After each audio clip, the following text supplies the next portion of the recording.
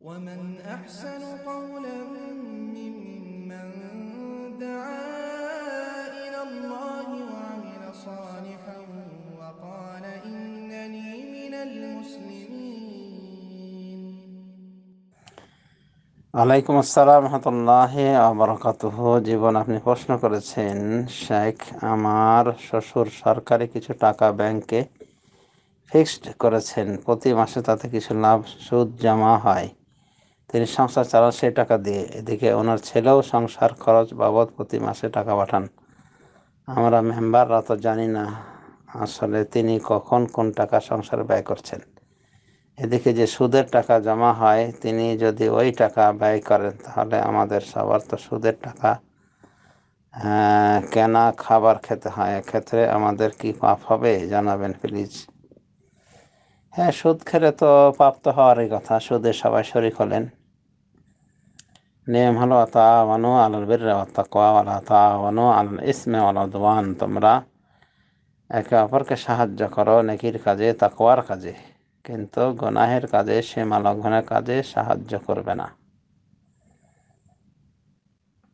এটাই হলো নিয়ম। সূরা আল মায়েদা 2 নম্বর আয়াত। তো এই হলো নির্দেশ। অতএব মিলে জুলে কোনো পাপ করলে পাপের ভাগী হওয়া লাগবে সবাইকে। হ্যাঁ, তবে এখানে যদি এমন হয় যে স্ত্রীর খরচ বাবদ তার স্বামী যথেষ্ট দিয়েছে, মানে যে খরচা দেয় তাতে আর অন্যের টাকা খাওয়া লাগবে না, শ্বশুর বাবার ইনকামের প্রয়োজন হবে না, এমত অবস্থায় পাক এক জায়গায় হলো আশা করা যায় যে রক্ষার পথ রয়েছে, যদি তার এই আমলকে ঘৃণার চোখে দেখা হয়।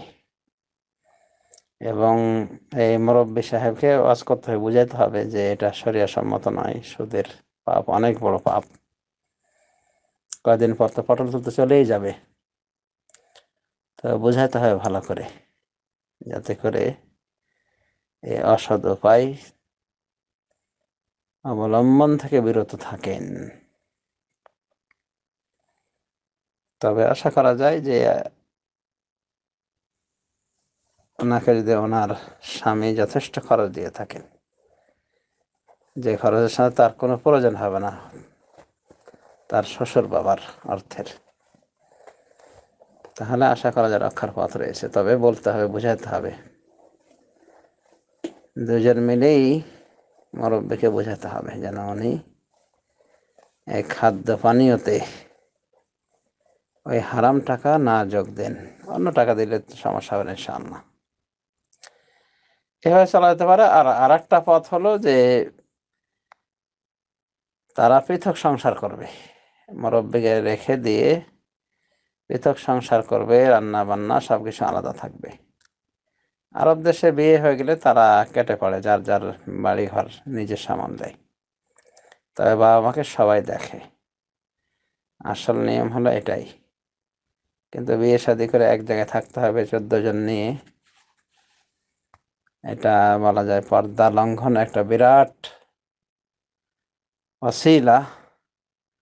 এবং অনেক সময় কি প্রেমের আড্ডায় পরিণত হয়। হক কথা বললে একটু তিতাই লাগে, কারণ চাচাতো বোন, চাচাতো ভাই সব এক জায়গায় জায়গা হয় সবার, আর আস্তে আস্তে বড় হয়, তখন শুরু হয় শরিয়া গৃহীত কাজ। এক কথায় এই 8-10 জন মিলে একই পাতিলে খাওয়া দাওয়া, এগুলো আসলে ইসলাম সাপোর্ট করে না। কারণ এখানে ঘোরাফেরা করলে একসাথে এতগুলি মানুষ পর্দার 12টা বাজবে, এটা স্বাভাবিক। আর 24 ঘন্টা পর্দা করবেই বা কেমন করে, যে সংসারে দেবর ঘোরাঘুরি করতেছে, আসছে আর যাচ্ছে, কোনো বালা নাই, কোনো বাঁধ নেই, কোনো সমস্যায় মনে করা হয় না।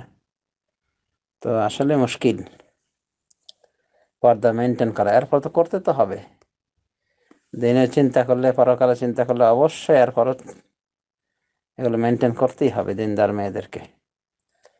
তালা করলে হাল, এই সুদি কারবার থেকে বাঁচার বলা যেতে পারে দুটি পথ। হয় সেপারেট খাওয়া দাওয়া করবে স্বামী স্ত্রী মুরব্বীদেরকে রেখে দিয়ে, আর সুদখোর মুরব্বি খাবে আলাদা হবে, আলাদা পাতিলে খাবে। এটা একটা সমাধান। আর একটা সমাধান, মুরব্বিকে বলতে হবে যে মুরব্বিজি আপনার টাকার ভিতর থেকে যেটা হক হালালের টাকা, শুধু এই টাকাটাই দিবেন, সুদের টাকা দিয়েন না। তাহলে আমরা সংসারে সবাই মিলে কি একসাথে খাওয়া দাওয়া করবো।